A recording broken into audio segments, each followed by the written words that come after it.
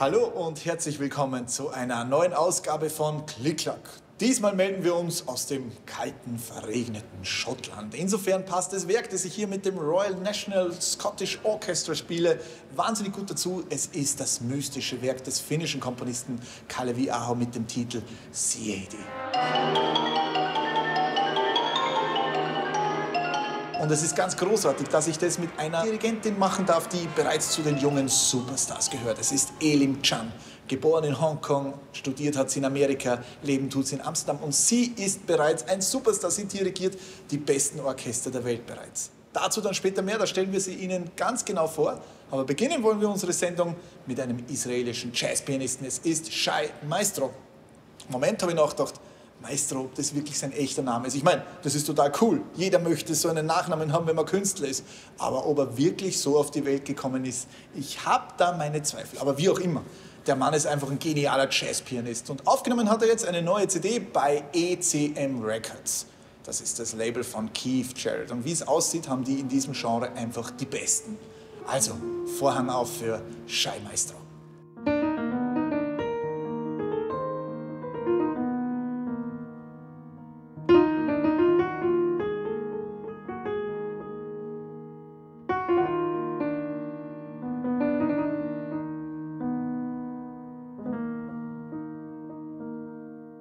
Jazz allows you to be you.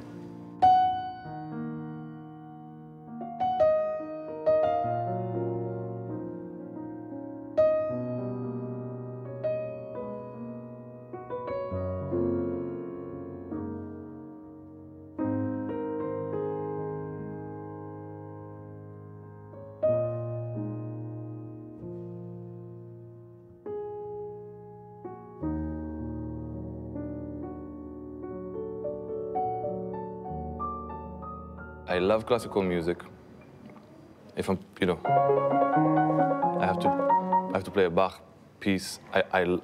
That's Bach is my Bible. Huh? It's not, but there is room for me to be me. But it's more like it's within the written notes. Jazz is like, man, come in, bring your. I'm the Israeli from this village. My parents educated me in this kind of way.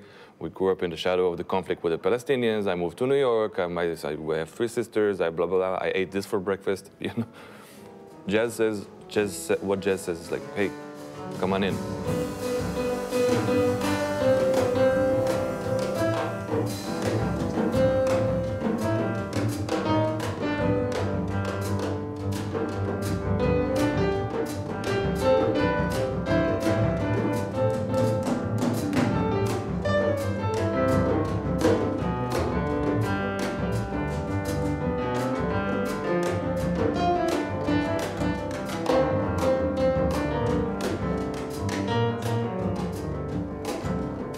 This dilemma of which road am I going to take? Am I going to go classical music or jazz? My mother told me, Shai, you just look way happier when you play jazz, and she's right. I get stressed. If I wouldn't be able to be an actor. And I admire actors. If they have a script and you have to kind of be sad now, I can't do that. I can't. It's not me. I need to be me right now.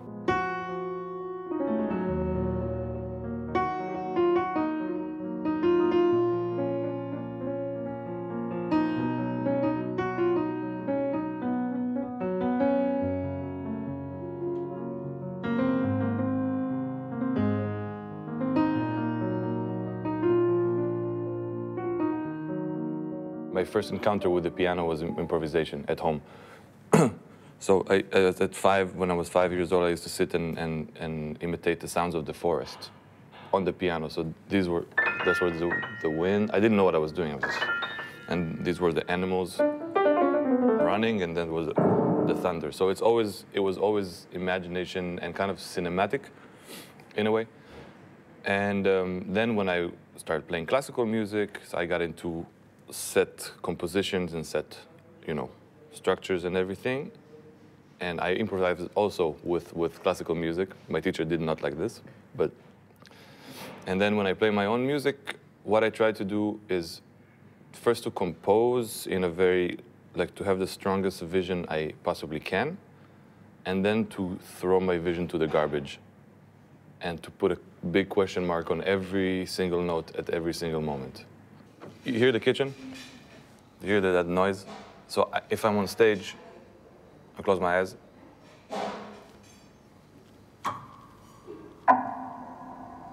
And just start communicating with that that's around me. Space. Space for me to...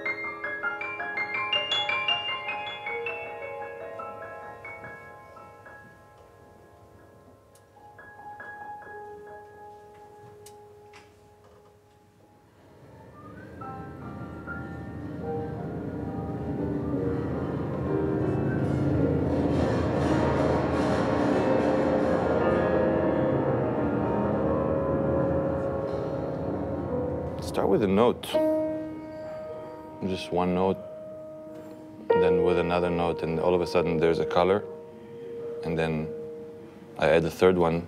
This is like a transparent interval. It's not a major or not minor. It's just air. And once I added this one, I was in this world. And then from there,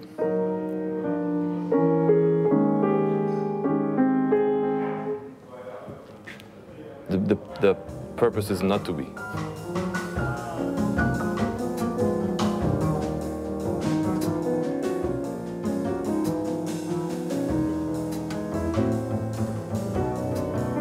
Let's go to the coda.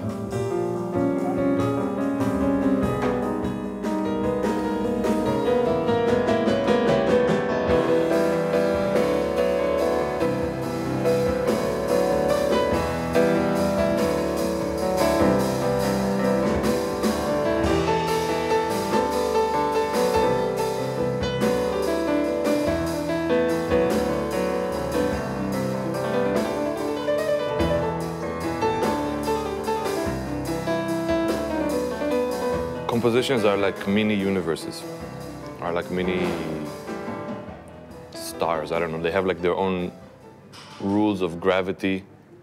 There's one song that I wrote recently. We played it yesterday. That's the melody, right? But I start, and all of a sudden I'm like, wow, let me stop and listen. And then I repeat it. And then oh, I can just develop this. And now I'm improvising already, I'm somewhere else. And then let me bring the melody, but with a different...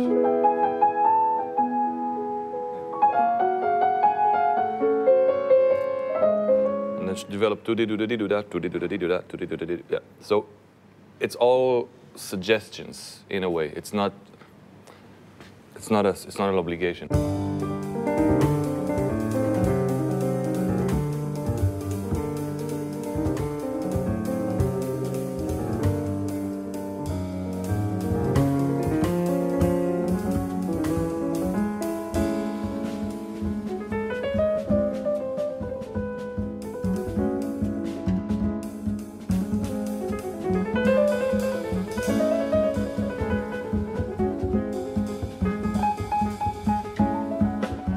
3 Stücke auf dieser CD sind sogenannte Fingerübungen für die Nichtmusiker. Das sind Nummern, die man einfach so nebenbei ein bisschen spielt und einfach ein bisschen Spaß hat er im Studio da losgelegt und wusste anscheinend nicht mal, dass das Mikro eingeschaltet war. Jedenfalls hat es so viel Spaß gemacht und so gut geklungen, dass sie das gleich mit auf die CD genommen haben. Ehrlicherweise, ich bin Musiker, ob wahr oder nicht, das ist uns eigentlich egal. Es ist einfach eine schöne Geschichte und deswegen erzählen wir die hier bei KlickKlack.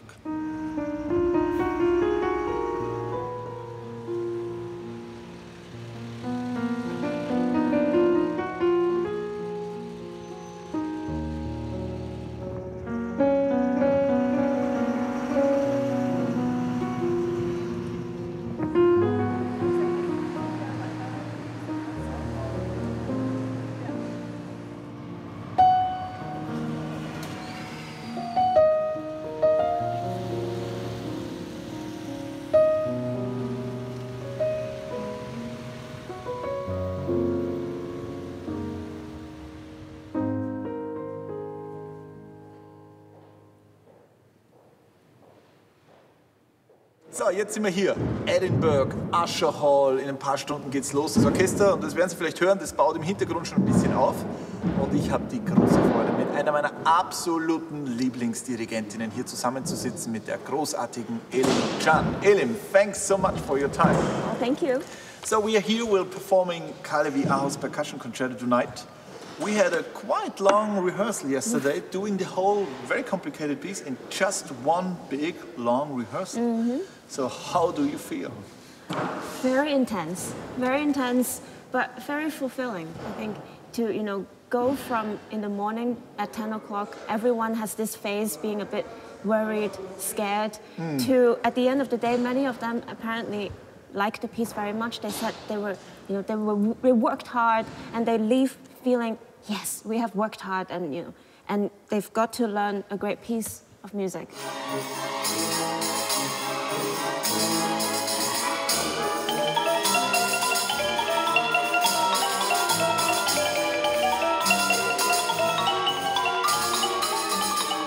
I immediately can feel your energy you had yesterday. I was really admiring you because, you know, we started at 10 and you were working really hard with such an intensity and energy, really being focused on the details and the very small details.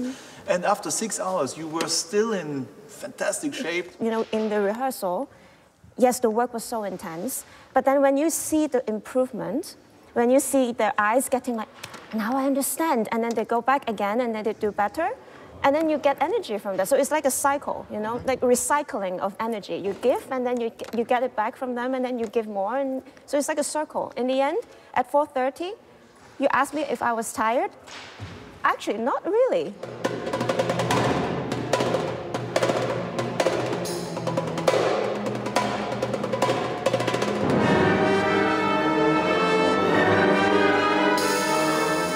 Honest, this is a complicated work.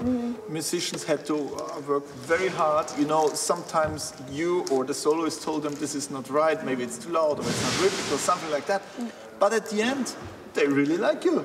Talking about me as a conductor, I'm still baby stage. So I'm still figuring this out. But I think one thing I think is very important is that because I'm very young and many things I'm doing my first time, and actually the musicians, they are expert on their instrument.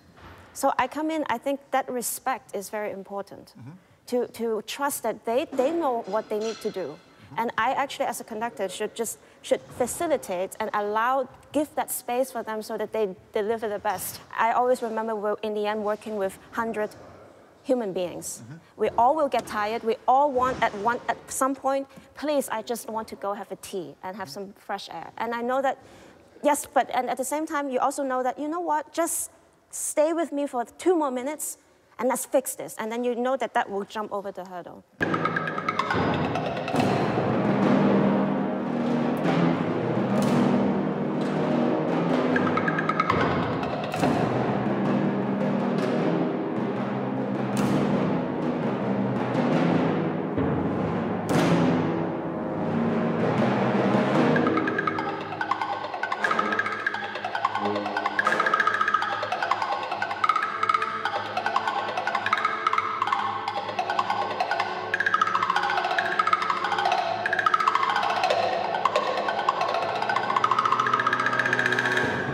started being a conductor in the US.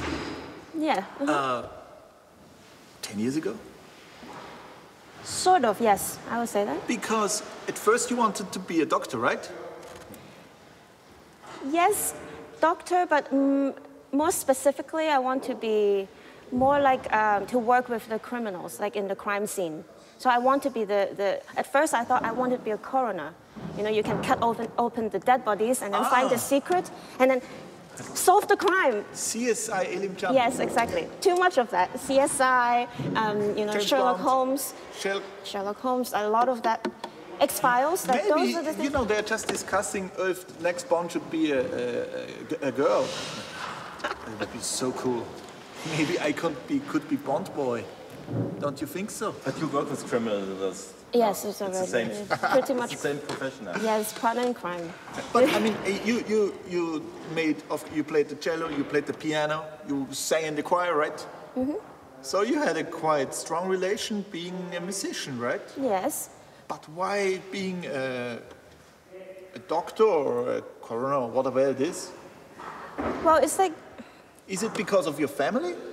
Did they say, as many family members do, you have to learn something which is respected instead of doing musician stuff? Sure. Really? Especially in, you know, I grew up in Hong Kong, so there definitely is this sort of invisible pressure from the society or from, you know, just the parents. You know, I remember many of my classmates when I was young. Everyone, there are only 3 sort of occupations you can do in Hong Kong. Let me guess. Yeah. Lawyer? Yes, definitely. Doctor? Yes.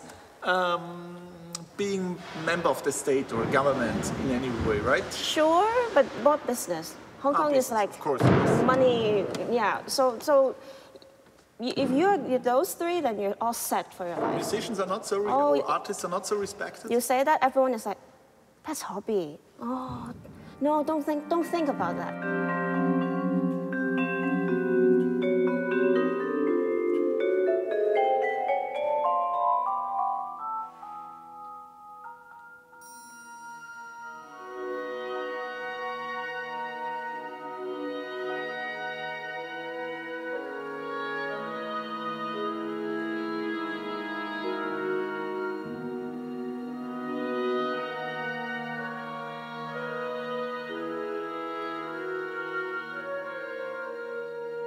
I also love the whole idea of finding out something by doing investigation, experiments, and then you can, you know, uncover some surprises or truth, you know. And I think this spirit comes into the conducting job. As a conductor, you open a score, you have to analyze, and you know, and then you find out what the composer wants, or like, and it's still then you go to the orchestra and you do experiments.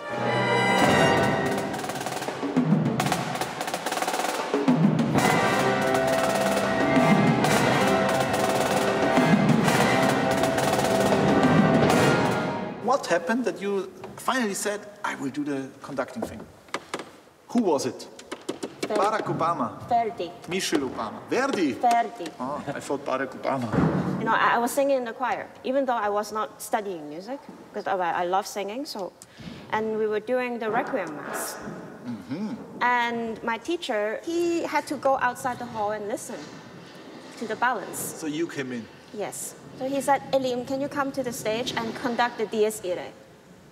That's with, you know, so loud. You know Dies Irae with the bass drum and all the hell opens up. Yeah, the hell opens up. And see, he wants to go outside to see if he can still hear everything with the trumpets, you know, boom, boom, boom, antiphonal. So that moment, you know, I was like, oh, wow, okay, well, sure. I've always sort of, you know, prepared and okay, fine. And I remember talking to the drums. I said, if this is hell opening up, like the image of hell, they don't sound like what you just did. You said? Yes, because I was, to the come on. percussionist? Yes, I said, you know, need balls, right at the... Yeah, but you know, the conductor was out there. But you just took the I just thought that was not good. Yeah, it was not, that's not the right sound. And then we went for it. What did the percussionist say to you? It was great. So he did immediately what you was asked. Oh, okay. Very good. And that was that moment, you know, I felt, okay, choir, I had experience, conducting choir.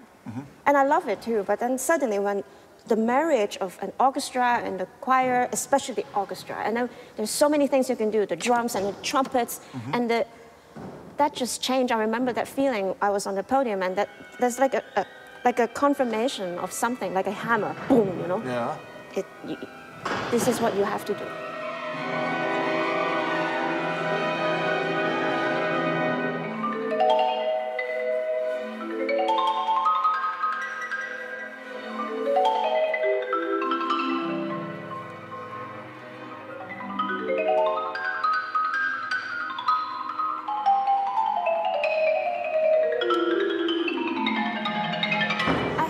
Had this sort of battle the night before a big debut, stepping in front of a very big, famous, respected orchestra. I always, couldn't sleep because a part of me is like, you have to impress them. You have to be the conductor. Show them this, show them what you know, and prepare all the questions and answers, like, get ready. And then another part of me is like, don't do that. It's like resisting that, and just even actually more open to the idea of surprise. And I think always in the end, in the morning, the other softer voice wins, and that's usually what happens. Actually, that gives me the calmness to, because then I don't go on stage already feeling my whole shoulder, I need to buff up, I'm the, I have to go and, and I just sort of like, everything become, okay, I'm going to bed, I'm getting to know them. And often I find this makes the whole experience so beautiful because I realize that they're actually, because usually I also think, oh, this orchestra, like Concertgebouw Orchestra, they're like God, and I have to, bow down to them. London Symphony, oh. And then, but then once I go in not without this attitude, but just, I'm here to get to know you, and you get to know me. So I'm just going to be me. I know I don't know everything, and it's okay. So let's see how it goes. And I think that just opens up everything, and I find them, they're normal people. They're nice. They're very nice, and they're willing to help. In the end, everyone wants to, most of the time, just wants to make the music better. And once you agree on that and meet each other there, yeah, then it's no problem.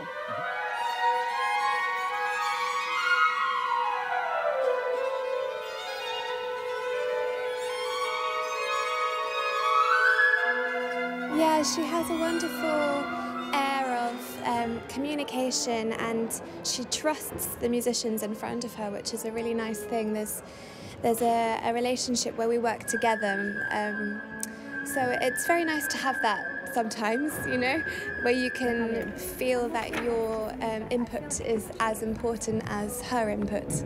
And yeah, so we make very good music together as a result.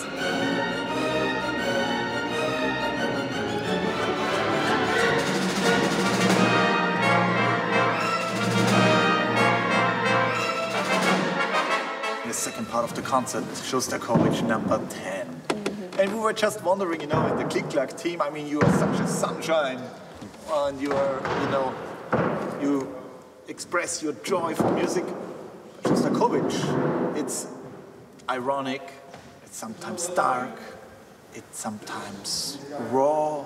I think in the 10th Symphony, what really fascinates me, and in some way a joy, but like I would interpret it is that because you saw his name, this boom boom boom boom is built in, and then you at first hear it a little bit timid version of it, one instrument there, here the flute play it sometimes, and it's timid, but then over the course of the symphony, it gets louder and louder, as if Shostakovich becomes more confident, because now that Stalin is gone, he can come back as himself, as an individual, to, I'm here. And at the end, the finale, it's just so much joy. It's almost like, yes, the darkness was there, and in the end, the whole orchestra, dun, dun, dun, dun, it's like, and as an artist, now thinking about it, I have to smile at the end, because you can see such a victory, such a triumph, that, you know, I could see also Shostakovich himself probably smiled when he finished. It's like, this is it.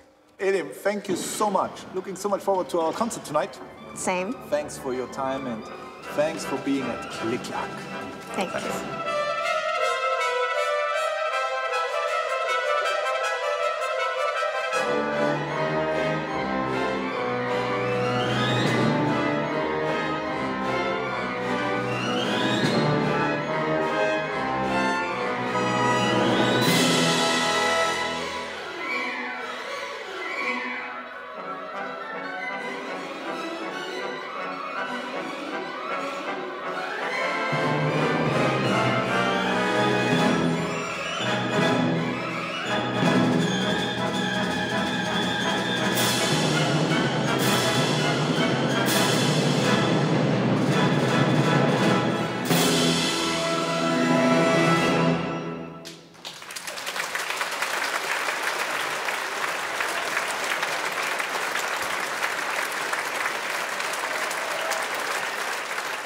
Das war's leider schon wieder und irgendwie ist es schade. Ich meine, die 30 Minuten KlickKlack, die gehen so schnell vorüber.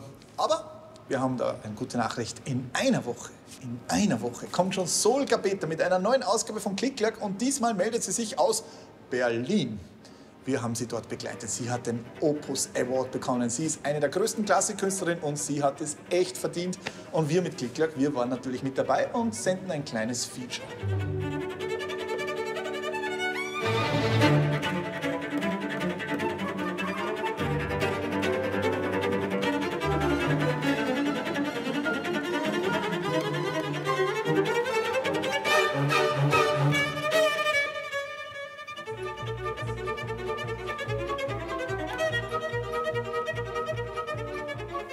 Und dann in 3 Wochen bin ich wieder da, nämlich mit einer Sendung aus Wien, aus der Hofburg, aus dem innersten Machtkreis der Republik Österreich, vom Bundespräsidenten. Der Bundespräsident kommt zu KlickKlack. Wir werden ihn exklusiv interviewen, nicht zur Politik, sondern zur Musik. Ich darf für den Bundespräsidenten ein bisschen musizieren, die Bürger kommen ins Haus und sie werden sehen, vermutlich haben wir einfach den geilsten Bundespräsidenten in ganz Europa. Und darauf sind wir auch ein bisschen stolz. Also ich hoffe, Sie sind dann mit dabei. Liebe Grüße aus Edinburgh, Ihr Martin Grubinger.